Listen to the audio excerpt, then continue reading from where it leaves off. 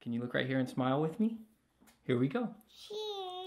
Cheese, except this is a video. Hey, Hills Church. It's great to be with you. My name is Taylor, and I'm one of the pastors. Thank you for joining us today for our Thursday morning time of worship and prayer. If you got Bibles, you can turn to 1 Peter chapter 2. That's where we're going to be in just a little bit. Right now, we're going to worship, and in just a little bit, I'm going to tell you a story about this guy. This is my son, Finn. And Finn, are we going to worship together? You say yeah? Oh, not right now. All right. Well, he's going to go probably watch a little bit. What show do you want to go watch? Watch Paw Patrol. Paw Patrol. Okay. He's going to go watch Paw Patrol. We are going to worship together, and then I'll see you guys after a couple songs. Say bye-bye. Bye-bye.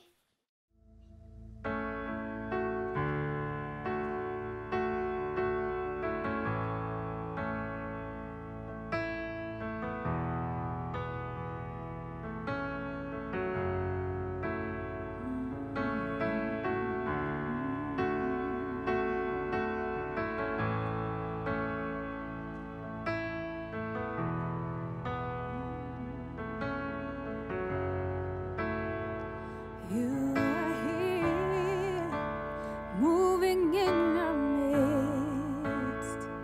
I worship you. I worship you. You are here, working in this place. I worship you. I worship you. You are here, moving in our midst. I worship you. I worship you. You are here, working in this place. I worship you.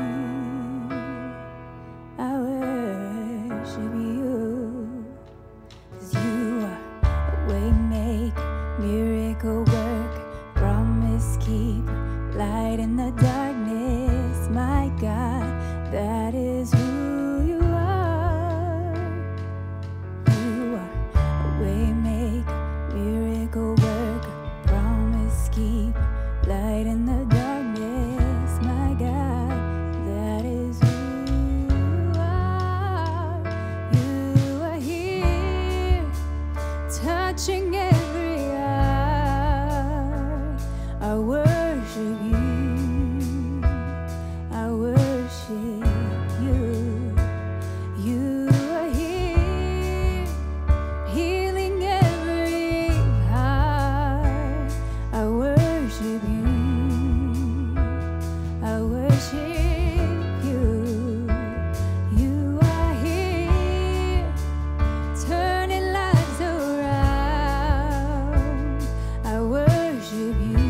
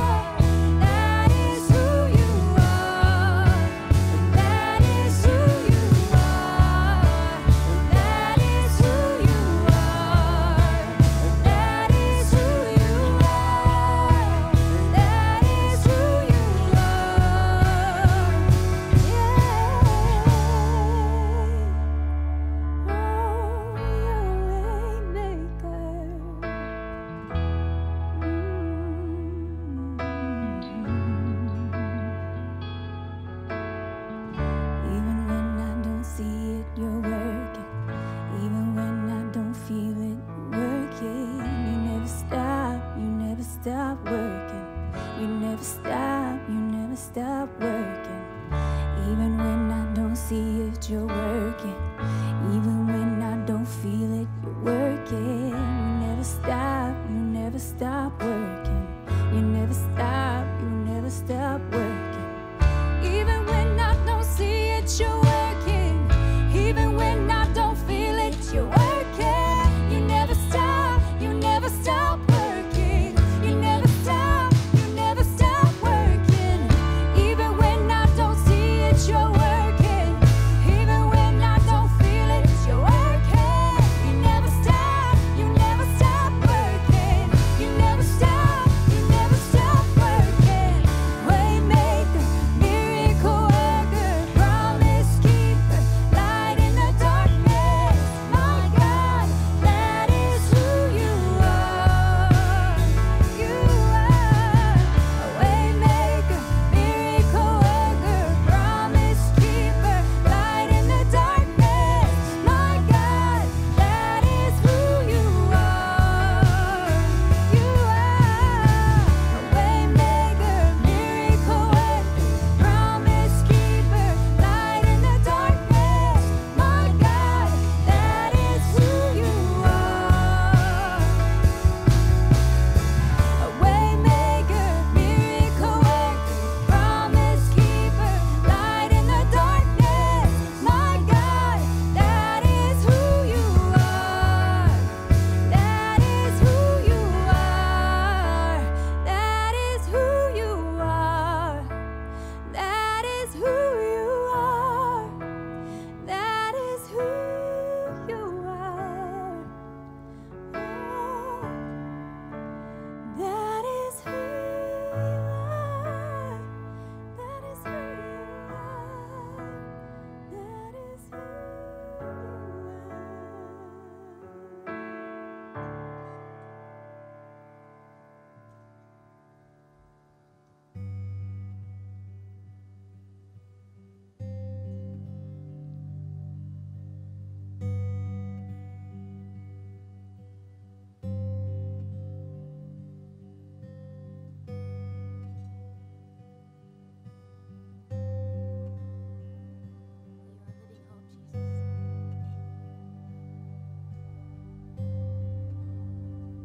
How great the chasm that lay between us. How high the mountain I could not climb. In desperation, I turned to heaven and spoke your name into the night. Then through the darkness, your loving kindness tore through the shadows of my soul. The work is finished, the end is written. Jesus Christ, my living hope. Oh, you are living hope, Lord.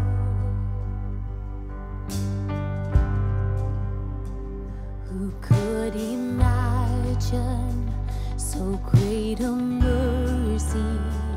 What heart could fathom such boundless grace?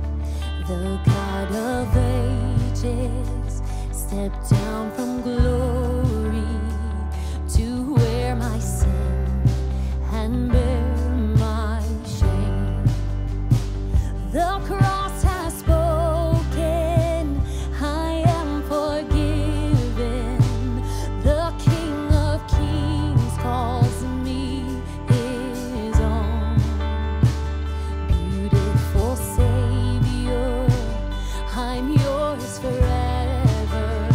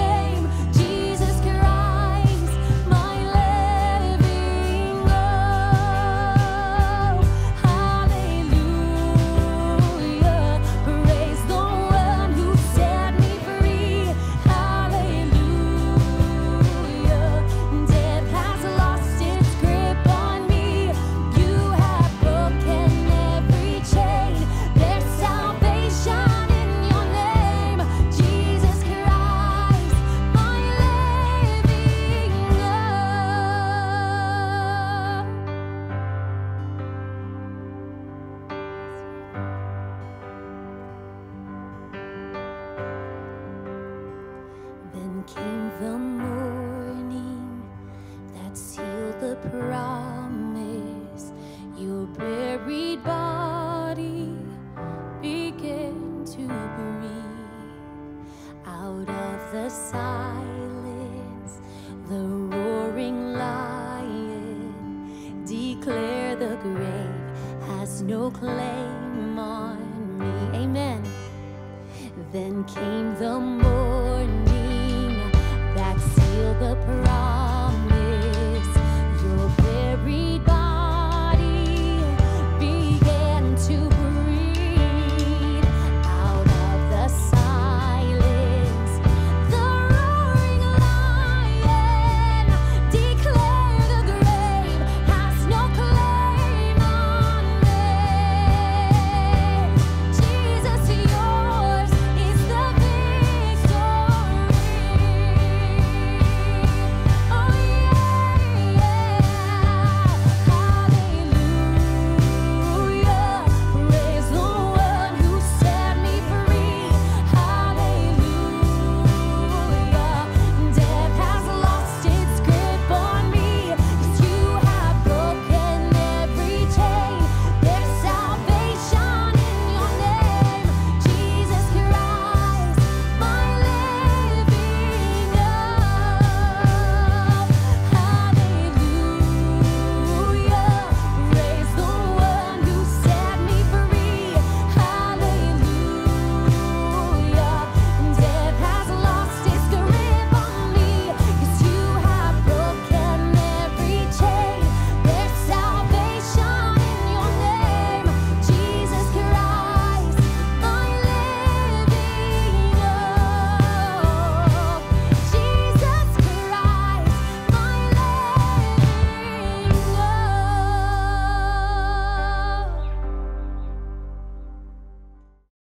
All right. Well, I said I was going to tell you a story about my son, Finn. If you're just joining the stream or if you joined during worship, my name's Taylor. I'm one of the pastors at the Hills. Thanks for being with us on this Thursday morning.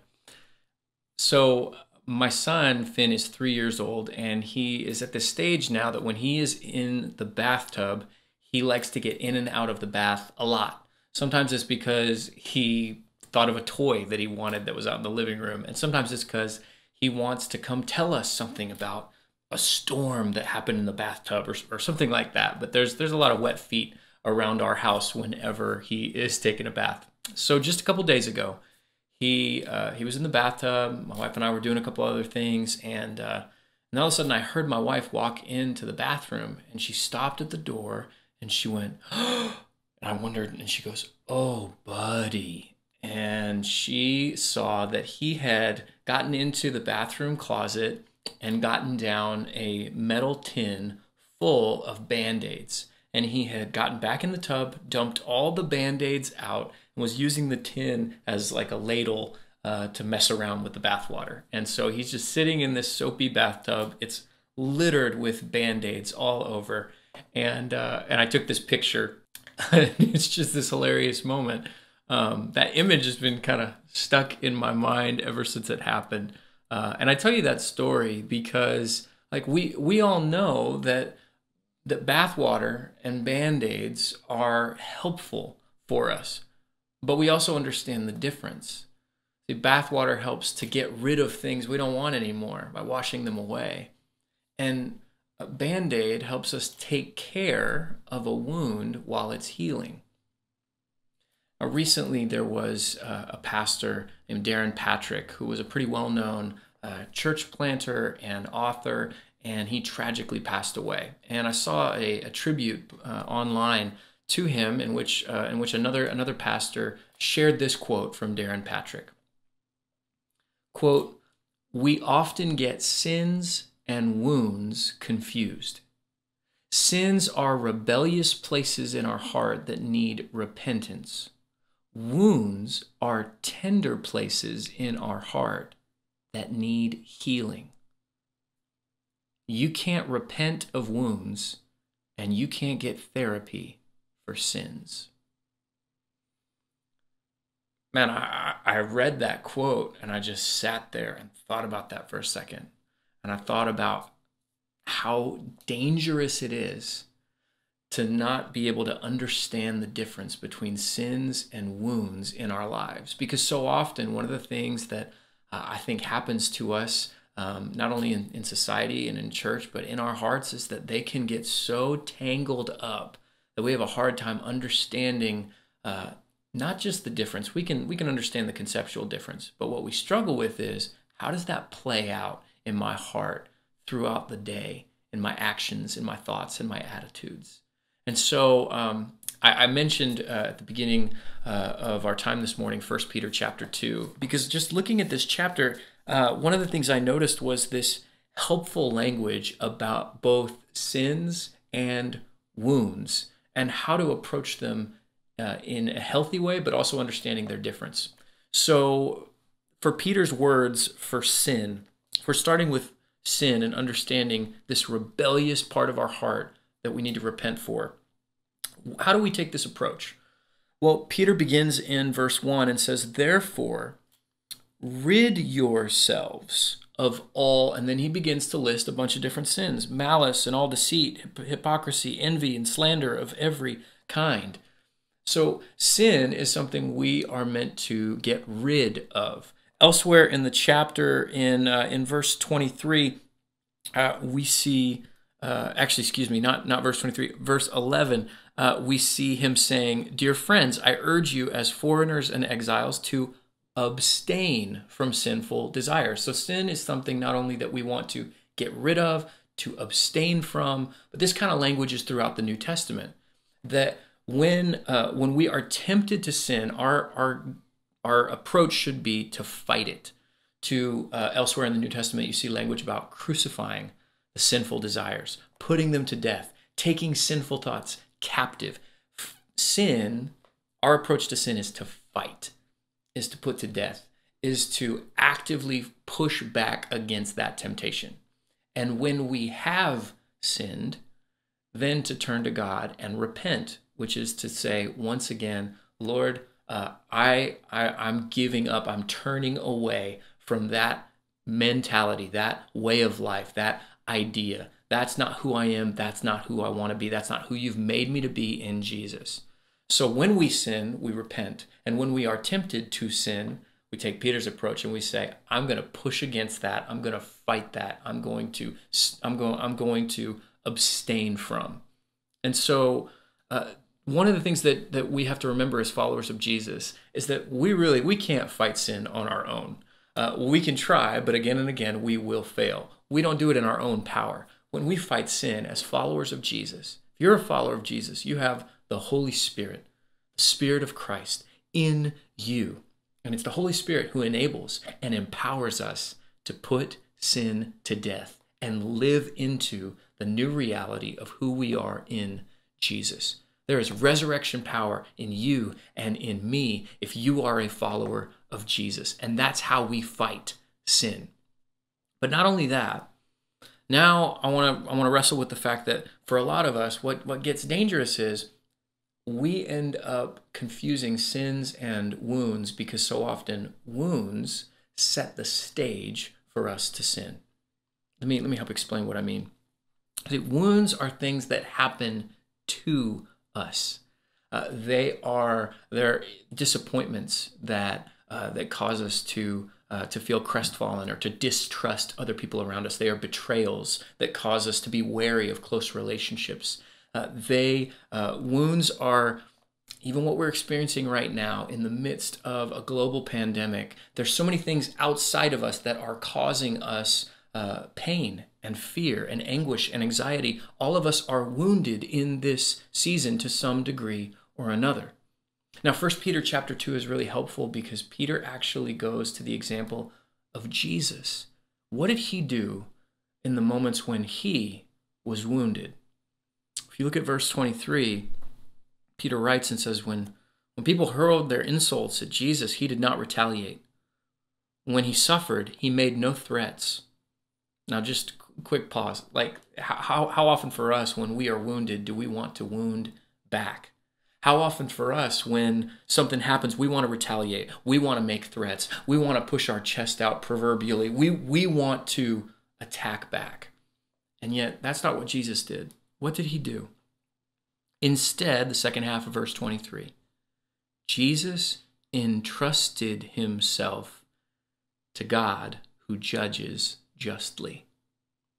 See, for us, for the wounds that are in our life, whether they're wounds inside of our family, wounds at our workplace, wounds that maybe go back to earlier times, maybe for anybody who's a little bit older, maybe those are times where you look back at college, you look back at high school, you look back at some formative years, and there are some wounds that you still carry. Or maybe they're present wounds of things going on in your life right now and in your relationships or even in your own mind and heart. See, what Jesus shows us is that in response to wounds, we must acknowledge them, but then we need to entrust them to God. Now, that doesn't mean passively we don't care about mending or taking care of or acknowledging and talking through how we've been wounded or what we're wrestling with. The point is we don't want to ignore our wounds, because you can, listen close, you can ignore your wound, but you're still going to live from it. I mean, all of us know someone in our lives who clearly lives from a particular wound. That divorcee who can't help but bring up the failed marriage and the betrayal that took place, and they still live in that wound. You can think of the person who, maybe there's somebody right now who they've been furloughed, and every conversation that comes up, that's the thing that they boomerang back to, and it's still continuing to bother them and frustrate them. And we can live from our wounds. They happen in lots of different ways, but the dangerous thing is that wounds create a toxicity in our heart when left unacknowledged. When we ignore wounds, they create this setting in which the disappointment, the damage, the despair, it can set the stage for disobedience. That's where Satan will turn our wounds into a place that will lead us to sin, which is why they can feel so tangled up. And yet for each one of us, as we begin this day, maybe the thing to remember is when we look at Jesus, we see the one who defeated our sin, and we see the one who 1 Peter 2 says that he himself bore our sins in his body on the cross, so we might die to sins and live for righteousness. By his wounds you have been healed. Jesus defeated sin, and by his Spirit we have the power to fight sin today. But Jesus also healed us and is healing us. He is our wounded healer.